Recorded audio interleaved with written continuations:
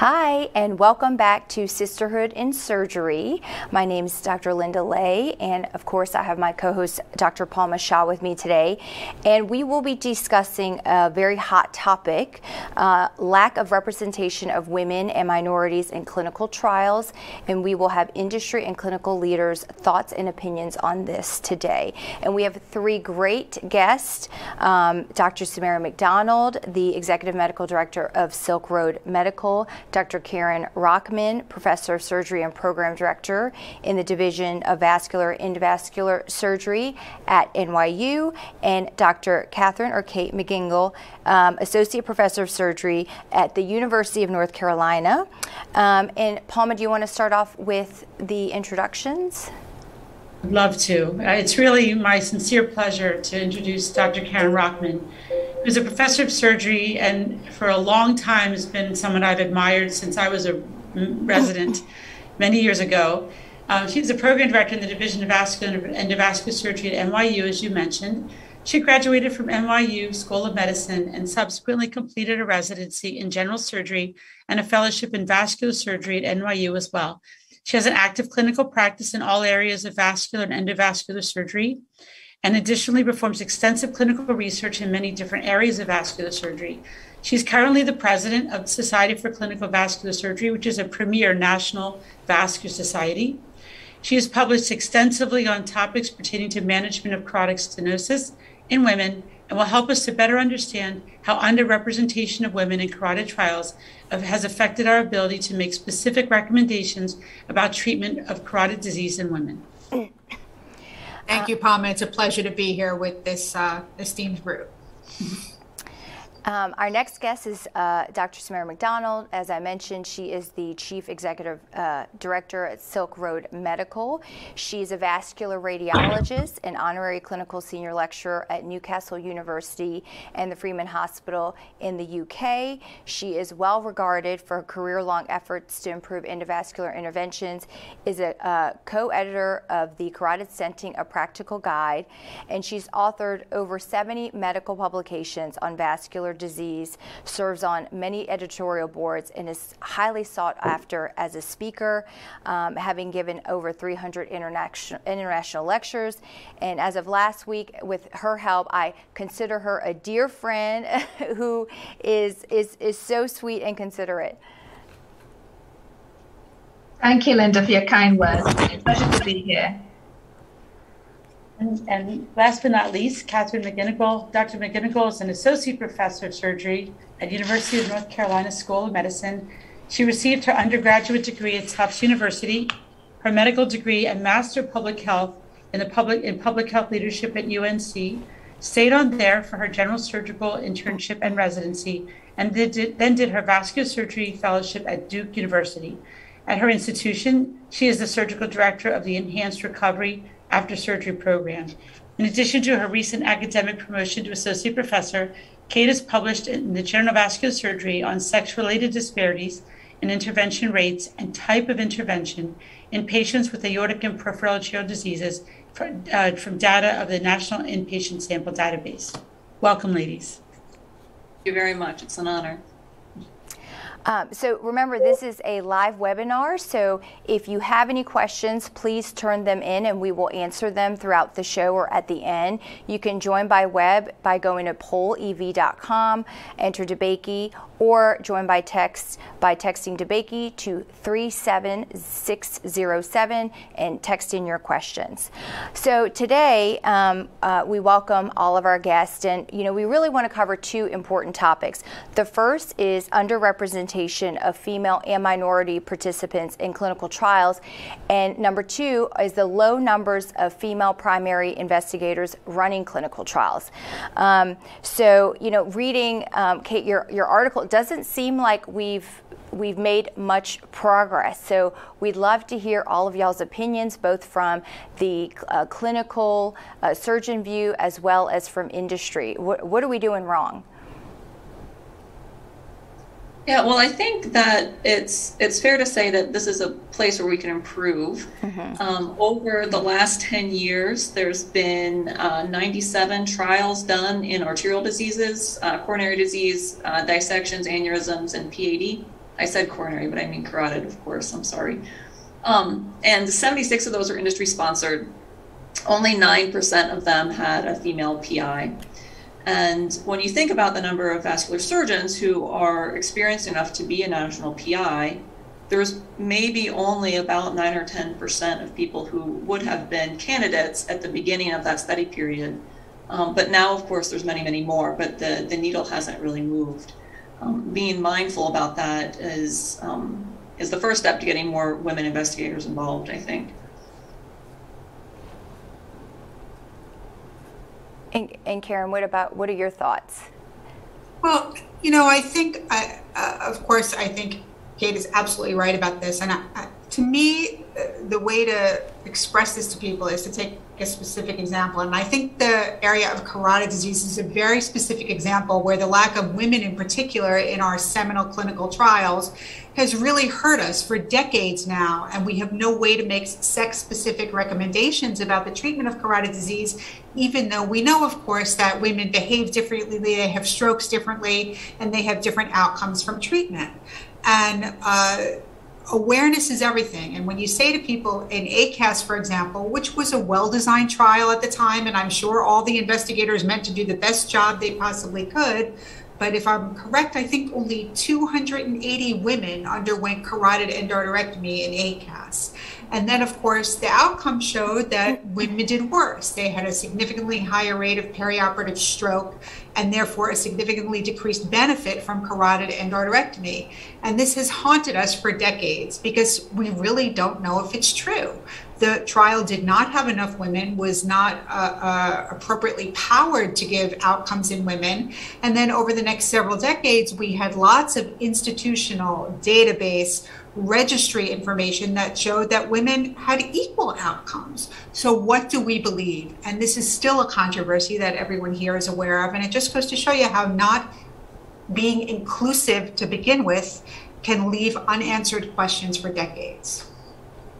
I couldn't agree more. I mean, obviously, all of the landmark trials in the carotid space were underrepresentative of women. I would say around 30 to 35% were women in all of these trials, so that you can't make definitive conclusions on the treatment of women. And therefore, what is your incentive, as a healthcare provider sitting in clinic with a female patient in front of you to offer them an intervention of revascularization where there remains a degree of uncertainty? And so it's a kind of circular argument, and that's the problem. And then there's conflicting evidence, as you've said, Karen. There's some conflicting evidence. Even if you look at the transfemoral trials, CREST, the transfemoral arm of CREST versus CEA very definitely showed an uptick in stroke death MI hazards in women.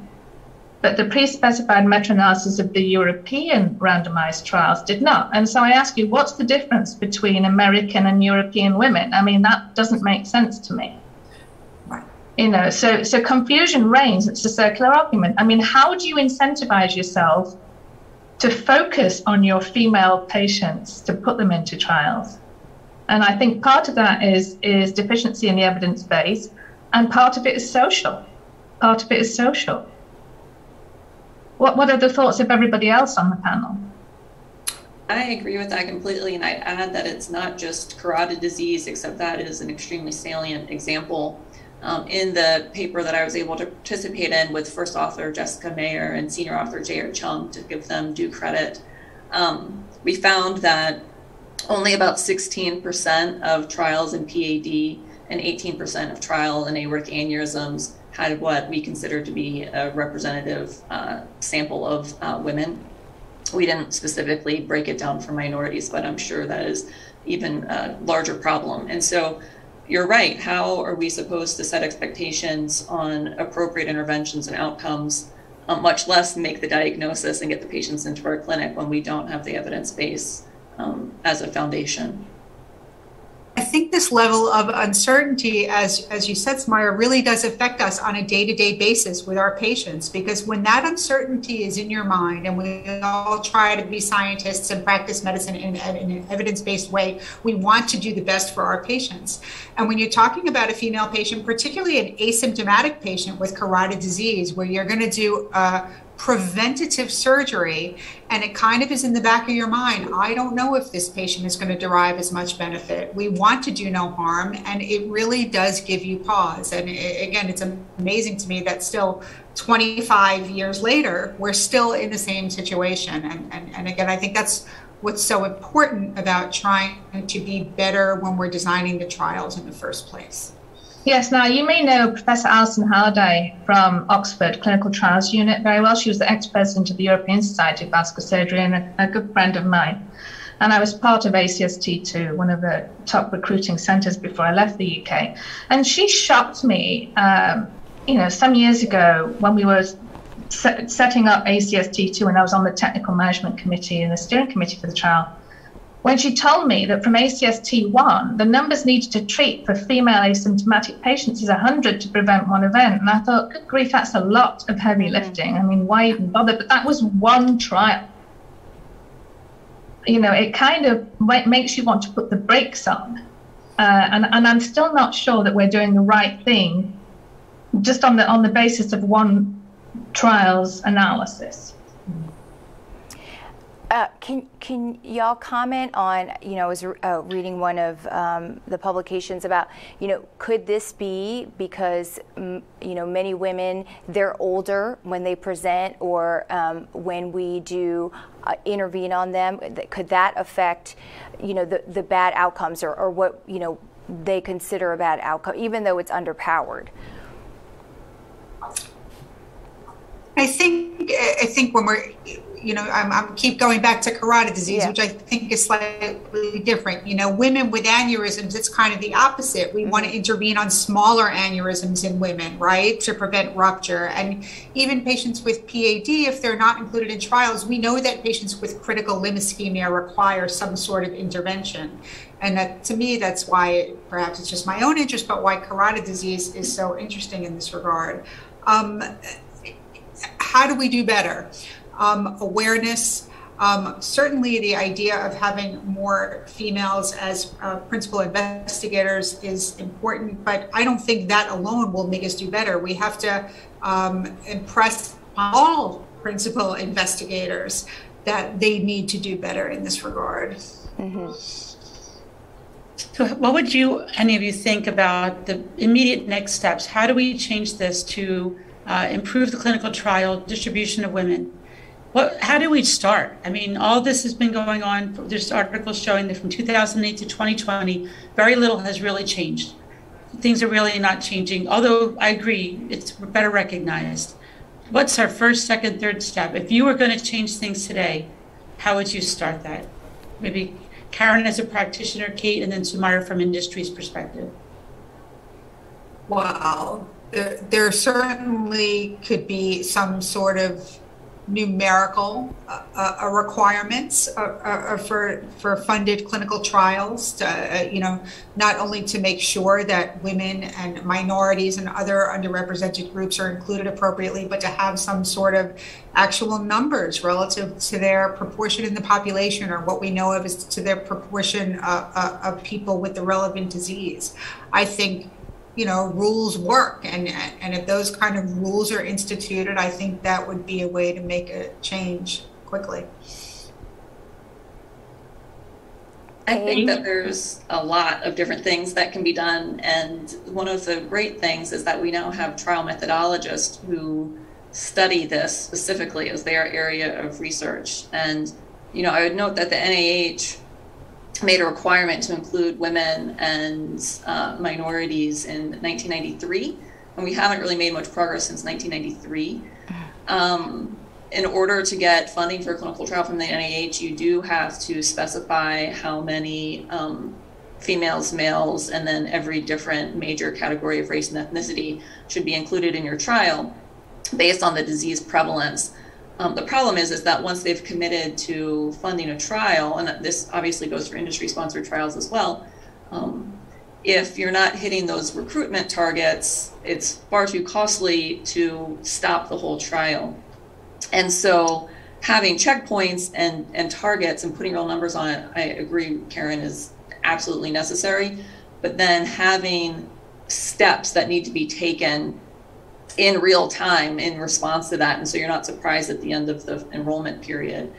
I think COVID has shown us that there's a lot of distrust in the medical establishment in general. And so having your trial coordinators take classes on how to better explain trials, explain what the risks are.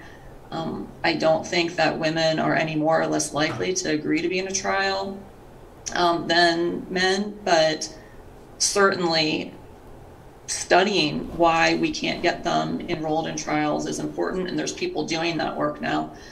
And then rearranging the way that we approach patients to get them in trials, or to let them do telehealth follow-ups for if it's only a trial visit and not a clinical visit, for instance, helps alleviate some of the concerns about patients being older or maybe having other care responsibilities. Well, from an industry standpoint, I think the question I would have back to the panel is it the duty of a med tech device company to formulate the number of females that they put into their industry-sponsored trials, or is it in fact the responsibility of the regulatory and reimbursement agencies with whom they have to work very, very closely to get approvals, if I'm just talking about the United States alone, and to get funding for any new devices, right? So, you know, the FDA may say, so this is a second trial that you've run in the United States. We want 2/3 of the operators naive to the technology in your post-approval study. That's a good example of something that we came across at Silk Road Medical between Roadster 1 and Roadster 2. But at no point did they ever say, we would like to see 50% of your patients as female, because that's representative of the human population. And you hear from Medicare about, you know, shared decision making and their interest in the outcomes in females, because of course the longevity of females is such that Medicare will be paying for them. But there is still no absolute imperative mandate or recommendation from either that I'm certainly aware of. And the same would apply to the European regulatory agencies and funding bodies, I think. And I think that's the challenge that I see. And until we can kind of lobby them as best we can on the political front, I think it's still going to be very, very challenging to change that number from 30% or less for some of the peripheral trials to 50% or closer. But aside from women, what about underrepresented minorities? I know that at least in the Hispanic culture, there's such a diversity of the Hispanic backgrounds that oftentimes they're distrustful depending upon their prior experience of their previous, or the country that they're from. And they may not be trustful of doctors, they may not be trustful to enter trials or even come to the doctor. So I think that there is some role as far as education of the different cultures that you're trying to recruit, which is obviously a lot of work on to get everybody up to speed. What are your thoughts on that? Is it a missing link here? I think it's an even more challenging problem because as you said, Palma, people are diverse, right? And we can never make the assumption that all women or all members of a particular ethnic or racial group think exactly the same way about things. And that's what many of us love about being a clinician, right? You're in the room with a patient one-on-one, and you have try as best as you can to tailor your approach based upon the patient's culture or what you perceive as the barriers are, and try to present the information that you truly think is best for that patient. But I totally agree with you and with what Kate said earlier about COVID, about this bringing to light a real distrust in the medical system for certain patient groups. And I'm afraid that I don't have an exact answer as to how to make it better. Awareness is first, obviously, but I think that's an even more challenging problem. I agree. I think it's much harder, actually, when you consider the notion of ethnic minorities beyond a gender disparity. And I think part of that may importantly be more socioeconomic. You know, where can they afford to live? What are the sorts of jobs that they tend to go into? Do they have, paid time off for follow-up appointments if they're part of a clinical trial, because they have to sign up for that, for the follow-up appointments? Can they get to them physically? Can they leave their jobs if they're young enough to still be working and get to them? I think there are some important socioeconomic questions as well And again, they're not just one group, to everybody else's point. It's a very widely diverse population of minorities, for want of a better word.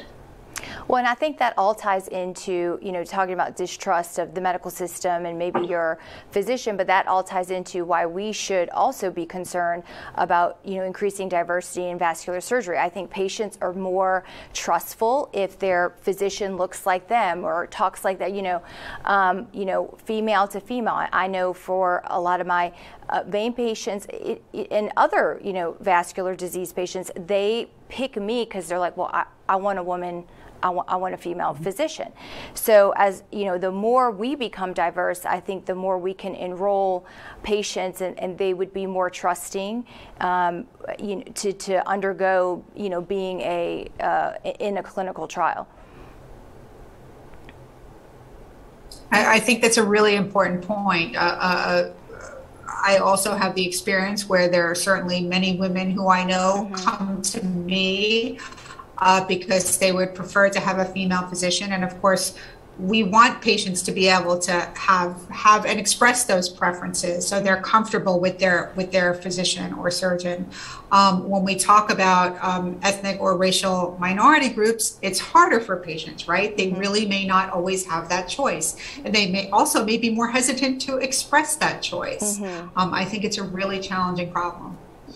Yes, I mean, I think I've recently read that 25% of committee chairs in the SBS are female, so they've made great strides, and around about the same percentage are fellows in vascular surgery, and about 34% are residents. Of course, I'm the honorary vascular surgeon on this panel as a vascular IR, but don't hold that against me. So I think they've made great strides. I'm not sure if the same applies to other minorities, ethnic, racial minorities. I don't think that applies.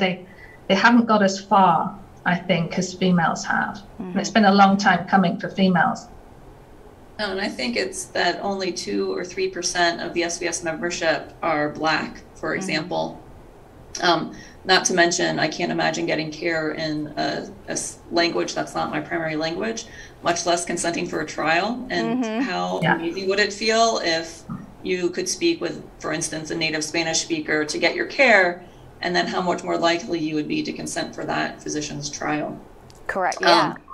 And I mean, this is important, and this is real. And the more that we work on this, then the more credibility we get. And I don't know that anything really good has come of COVID, but one of the things that has come from COVID is that we've gotten a lot more creative about how we deliver care and how we reach patients and how we're willing to interact with patients. And, obviously for trial follow-up, you do need to stick to a certain routine, and you do need to have certain imaging tests at certain times. But there's a lot of creativity that I think we can bring into recruitment and retention of patients, whether that's a telehealth visit with somebody who speaks their native language, for instance. And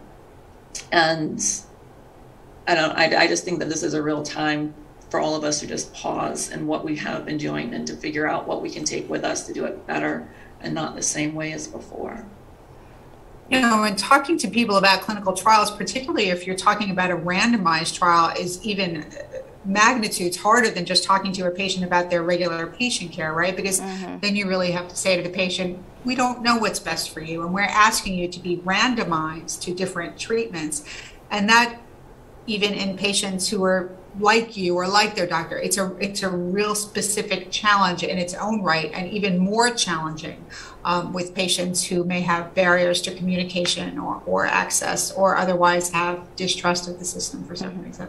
Well, and they're already scared, and then now you talk to them about being in a clinical trial, so then they're like, well, I'm scared, and now they're asking me to be a guinea pig to do something, and I don't even understand what they're asking me to do. So, if I were in that position, I would probably say no as well. I think it's about levels of uncertainty and layers of uncertainty as well, the randomized trial. The SPACE 2 German national randomized trial was a 3-way randomization of best medical therapy, transfemoral stenting, and CEA in asymptomatic patients with 5-year life expectancy. And it transpired that it was too many layers of uncertainty and too many levels of uncertainty. to complete it. And I understand that, you know, the German government pulled funding eventually because of poor recruitment. You know, it's exceedingly hard, especially in asymptomatic patients, to recruit. But I think it's also, Linda, to your point, layers of uncertainty. They're already terrified that they need something doing, a revascularization, whether it's carotid or peripheral or, you know, realigning their AAA. And then if you're going to say, I'm going to flip a coin, right, for a randomized, I'm going to flip a coin. And then no matter how hard you tell them, I've been in this situation several times with Cavitas, ACST2 and ICSS, that I have to be confident, I have to be in equipoise, that you're not going to come to harm regardless of which way it goes.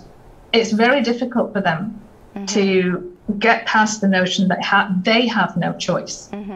Because if you explain both options, they often have a preference. Yes, I agree. And that's the problem. So Sumaira, do you think that with respect to the Roadster trial, I know that you and Caron had co-authored an article on the low frequency avoidable errors during transcarotid artery revascularization and using TCAR as an alternative method with overall an excellent safety profile. But when that Roadster trial was designed, what were you thinking about with respect to eliminating disparities? Was that something that was consciously built into the trial, or would you mind going into that?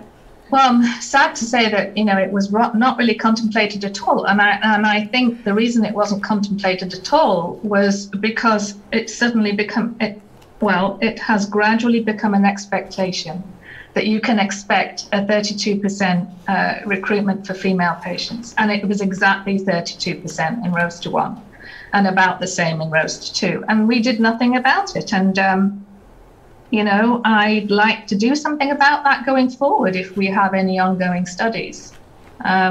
So yet again, you know, the entirety of the evidence that comes out that populated that publication is a majority of male patients. Not that, you know, that there was any evidence of increased harm in the female patients, but, you know, we really have to try and do better going forward. Caron, would you want to add anything to that?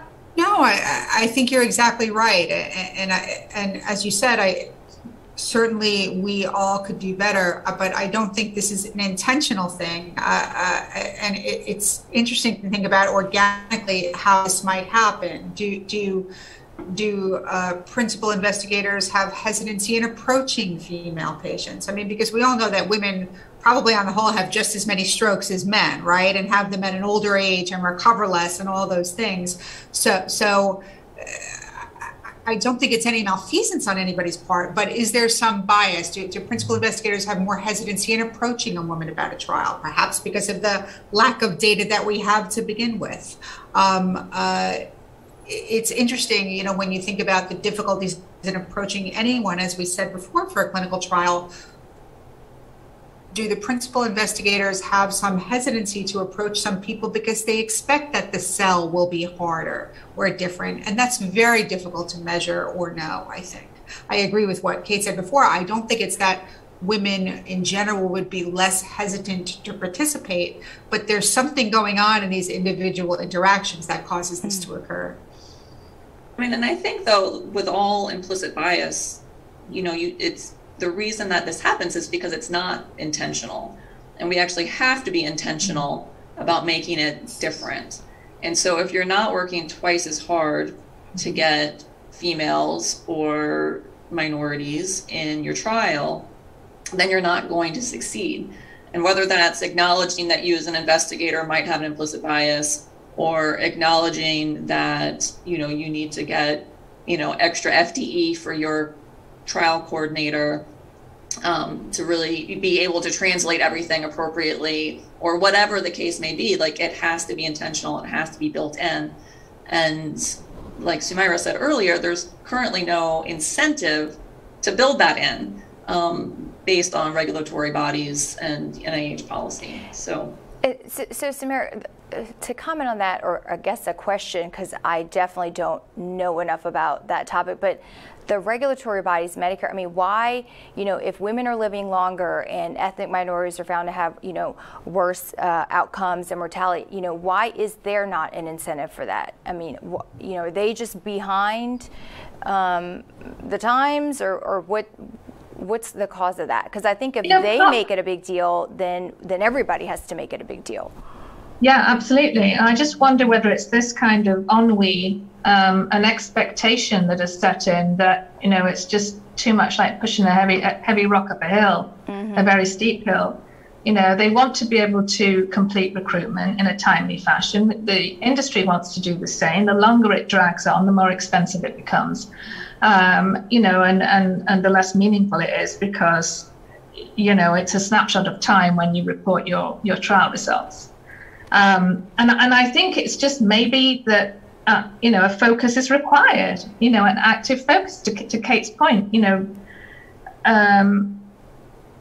just have a committee sit down and think about it. Yeah.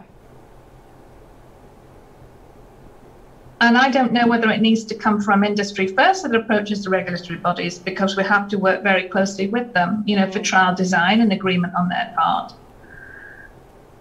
Or whether it's so many companies going to them and saying, should we do something about women? It's I don't have the answer, I'm afraid. I think what we're doing now, just talking about this and raising awareness, is going to drive people to pressure the government and other bodies to move in that direction. So I think just educating people and patients that there are these disparities and that we want to know what the best care is for them, and we don't have the answers, but this is how we can do that, and we want to do that. You can trust us. We're being honest. We want to know more. Please participate in the trial and all those things. I think I wanted to have Kate comment about her article and how the different selection biases may have come into play in which intervention was offered. I know you covered a variety of things, including peripheral arterial disease, aortic, and carotid, and then what your thoughts are on that, and then perhaps Caron and Sumaira can comment as well from their perspective. Sure, yeah, so in the paper you're referencing, it was from 2000 to 2016, patients who had an arterial intervention or operation and required an overnight hospitalization. And so straight away, that means all carotid patients and all aneurysm patients are included. It's a little more complicated for peripheral patients just because a lot of that work is done outpatient, of course. But certainly everyone who has a bypass for infringement disease was included. And the findings of that study were that women or females with PAD were 30% less likely to be treated and 25% less likely to be treated if they had aneurysm disease. And so, we know that there's size cutoffs for aneurysms and that this is potentially life-saving therapy. And we have a lot of problems with determining who to screen for aneurysms. But these are all patients who have had diagnosis made, who then don't go on to get treated. And so we're not treating enough women either. And it's hard to tease that out. I mean, obviously, most of the aneurysm trials were done in men. Some of them were only in men and excluded women entirely. But there's still size criteria that we should follow for treatment. And so that I'm not sure that that's a link with lack of representation in clinical trials or related to not wanting to do open operations for people who have small iliacs, for instance, since we don't have low enough profile devices. There could be a lot there to unpackage. In PAD, women were more likely to get endovascular therapy as opposed to open bypass surgery for PAD. And of the women who were treated, and this might be a little bit of an artifact of NAS because it's patients over time, of course, there was less and less hospitalizations for PAD treatment because more of it's based outpatient. However, women were still more likely to be admitted, which I presume means more likely to have complications from endovascular therapy requiring an overnight OBS or an admission to the hospital. And so that, I think, just is reflective of how little we know about how we should be treating PAD. this includes CLI patients, CLTI patients, as well as claudicants. And so there's a lot of appropriateness of use and shared decision-making that goes into claudication treatment, similar with asymptomatic carotid disease. And there's just tons that's ripe for research there. You guys on the call will be happy to know that folks with carotid disease were treated more equally. And that men and women were more or less offered intervention, whether it was open endarterectomy or carotid stenting, at about the same rate. Women were more likely to be offered open surgery, though, than stenting, for whatever that's worth. I think this is, I'm sorry. No, but yeah, Karen, please. This is a very multifactorial problem, and I'm sure all these findings are in fact true, although one of the concerns about those kind of database studies is that it doesn't allow you to get granular enough, I think, to figure out why. And certainly the discussion about treatment of claudication versus critical limb ischemia is a whole nother topic. I have some particular interest and kind of have been working on a project for a long time that has been a challenge getting finished about the outcomes of particularly women with critical limb ischemia, and particularly African American women with critical limb ischemia, who I feel like in my practice and in my division, anecdotally, I feel have particularly poor outcomes with revascularization, and it's hard to it's very upsetting, and it's hard even in an institutional database to figure out why that occurs. That's separate from being offered care, which is another issue altogether. These are very complex, multifactorial issues, and it's hard to know how to begin to tackle them. Well, I mean, one good way is to do clinical trials that include them, because of course, absolutely, yes. I mean, and one thing that I think works certainly in the United States is, for want of a better word, advertising directly to the patients, whether that's through educational pamphlets or great big billboards or programs that are affiliated with DEBAKEY Institute or everybody else's hospital, and just make it a focus of that program to highlight female disease, vascular disease. And I know there have been others, but I think we just need to focus on that a little bit more. And that will also help feed into trials if there's one running in those institutions.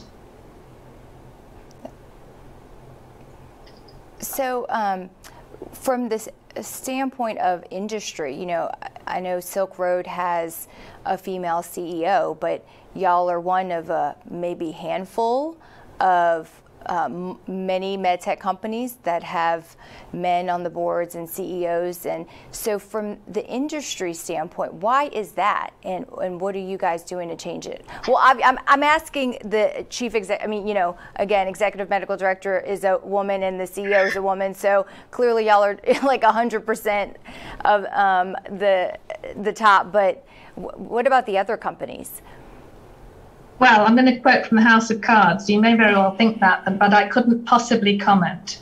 Right. So, I don't know. I think Silk Road Medical, it is a certain sized company. It's growing very rapidly. Mm-hmm. It started pretty small, like many of them do when I joined, and it's grown very, very quickly.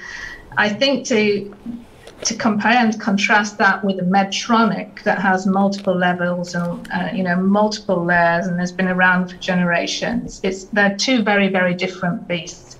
And I just do not know the answer, Linda, mm-hmm. about why they can't just have better proportional representation, just like the societies ought to, and I think it comes down to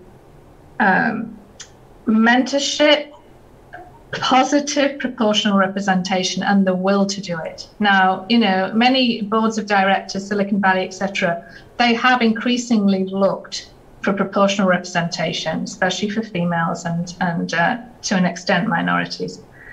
And I think it would be very nice to see that across more of the big medtech device industry colleagues. But they have to want to do it. Mm-hmm. I thought maybe for the last 10 minutes, we could just talk a little bit about increasing the representation of women and minorities as a leader in clinical trials. I mean, Linda and I, we're trying to mentor many young medical students, trainees, fellows. Caron and I are fellowship directors, and, you know, we want to guide people. But I'm not sure I really know the secret to that. I'm a site PI for a couple trials. I've never run a big PI. I've been a PI of a major trial. But I thought maybe some of the people on the call could give some advice that that we or other young people can use to move in that direction. Caron, what are your thoughts on that? I guess I think it has to be a two-way street, and maybe Sumaira alluded to this. There has to be people in the upper echelons or companies or looking specifically to increase female representation, but there also has to be groundwork by the individual who wants to do this. Some of this, Kate and I were chatting before everyone got on, and she said, basically, and I hope it's okay if I repeat this because I think it's a positive thing, you know, she wrote a couple of papers on the topic and is now considered the guru of this topic. And some of that, when you're doing good research and doing good work and publishing it and people take notice, a little bit of that happens organically, I think, right? Mm-hmm. So you have to be interested in a topic, you have to do some work, write about it, get published, get your name known, and I think then you're more likely to be thought of when someone is looking for a female candidate to run a trial. So I think it's a two-way street, and as Sumaira said, you have to want to do it and be willing to do the work. I'm going to push back on that a little bit. Okay. And I absolutely think that that's true and that works for some people, but that is not going to be enough to meaningfully change how many women national PIs there are. And I think that, you know, obviously doing good work, consistently showing up, taking engagements, letting people know what you're interested in absolutely helps. But if you don't have the mentorship and the sponsorship that Sumaira mentioned earlier, then it's going to take you a decade at least to be noticed for these types of things. A lot of industry relationships are actually made through field connections. And as people who work for industry change in their demographic profiles, I think that, you know, we'll see some improvement here, except in general, if you look at who does the lunch and learns and invited speakers and who are consultants, they tend to be white males. The field reps tend to be white males, and this is definitely changing. But those are the people who get the most face time, regardless of what they're publishing. And so they are also thought to be experts, and are maybe equally as qualified and should definitely be the national PI of the next trial at that, you know, for that trial. But since, you know, 75% of the trials in vascular space are industry-sponsored trials, if you are a young person who wants to get involved, mm-hmm. I would just tell your local rep and tell them to put you up the chain, because it is something that many different industry groups are thinking about and looking about and want to address, and thinking that writing the most papers about it is going to get you noticed one day is not the most proactive way that you can approach it if it's something that you're interested in for your career. Yeah, I couldn't agree more, Kate. I mean, it's like I say, the squeaky wheel gets oiled, right? And if you speak to your local reps for whatever companies, devices you're using, that's very important, you know, way to get recognition. I think maybe it's also going to happen organically going forward, because if you have 25% of your fellows right now in vascular surgery female and 34% residents female, and hopefully that will continue to grow. Because if you look at medical schools, well, certainly in the UK, you can tell if it's wrong for the statistics for the United States, anywhere between 50 to 80% are females in the United Kingdom. So hopefully we can get up to a number where you can't ignore us as the minority going forward. But, you know, honestly, Palma, and for the rest of the panel, it was partly through the Women of TCAR effort that Erica Rogers, our CEO, put forward that, you know, we really began to shine a bright light on this. And, you know, the next large trial that we will run has a female national PI. And I think that's one of our problems, right? We don't ask. we're afraid to ask. I mean, not like all of us, but that's when you look at, okay, why women aren't getting paid more than men. I mean, a lot of it is that we, you know, men can be demanding and they are looked upon as confident. You know, we are demanding and we are looked upon as, oh, well, she's like not very nice, right? So Yeah. we just have to know our worth and ask for it. Any last minute comments? Palma, do you want to have anything to say? No, I just think this has been, I've learned a lot. I really enjoyed these conversations and hearing from these incredible women. I mean, they're incredibly successful, but they just have so much to share. And I'm really happy that they were able to do that. And I think that if we just, I know at least for me to get involved with trials, I was always willing to be part of a trial, any part of a trial, because I think that they look at that. They when people are reviewing whether or not they look at your CV, they want to know that you've done some clinical trial work, whether or not you've been a PI or not, at least you've been involved in several trials. So at least when I was training and as a young faculty, I tried to, if my colleague was a PI of a trial, I tried to be a co-investigator as much as possible so I could learn, you know, the process and how these things run. So that's just how I've tried to work on that. Any other thoughts from anything you're thinking of, Karen, Kate, or Sumaira? Advice you would give? Things that 5 years from now, you'll be like the first to say it. Yeah, any advice for our young viewers?